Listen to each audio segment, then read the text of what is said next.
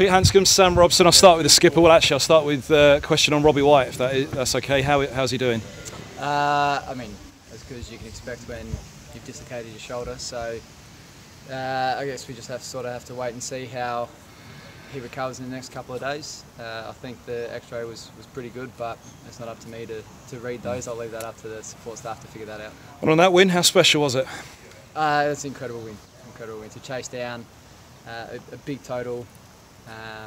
You know, within 74 overs or whatever it was, is an incredible effort from the boys. Something we probably didn't think of at the start of the innings, just sort of getting through, and then yeah, we sort of saw the moment there and tried to take it. Sam, how special was that knock for you?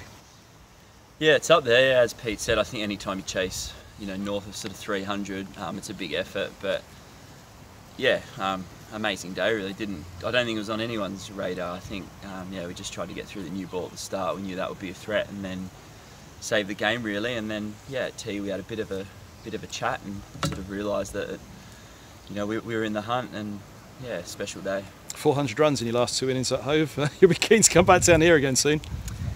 Yeah, I mean, again this week it was a good wicket, and I think shortish one side today. A few things went our way, but again, good place to bat today, and things fell into place. So yeah, really special win. He said he's in the, he's never going to give up on playing for England. He's in the form of his life at the moment, isn't he? The last few years he's been up there.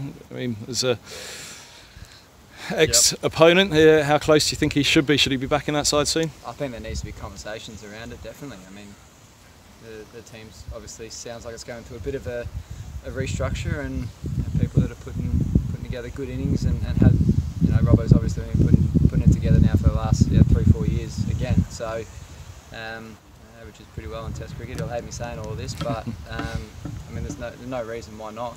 We've seen that he can make runs opening the batting for England, so I'd like to see it. And for this team, Sam, it's been a tough few years since that title in 2016, but a great start to the season this year.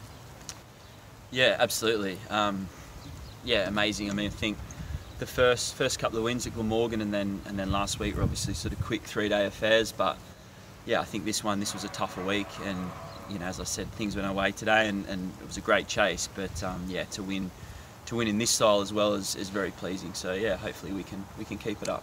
Last thought, Pete, on that partnership. What did you say when you came together? Rocky's gone at the beginning. Is it just take it long in a chase like this and then see where you are later in it? Yeah, well, it's pretty much save the game first. Get yourself to a position where you can't lose it, and so we felt we're pretty confident that we could bat out the draw after tee, and we knew the new ball was going to be the threat, as Robbo said. So just get through that, then bat long, and then reassess when we did it tee. And how different does it feel this year for Middlesex? It looks as though a side that's been underachieving for a long time now, since that 2016 title, it looks as though things are starting to come together. Yeah. I mean, I don't think we're playing a lot differently than what we were last year. I think you saw at the back end of last year the boys put together 4 good wins, playing good cricket then, but just had some tough teams to play at the start of the year. Div 1 teams. So the boys are playing with some confidence now, and it's good, and we're putting back-to-back wins and back-to-back performances together. Like I said, they started to do it at the end of last year, so there's a lot of confidence there, and hopefully we can just keep moving forward. Incredible job. Thanks, lads. Thank you.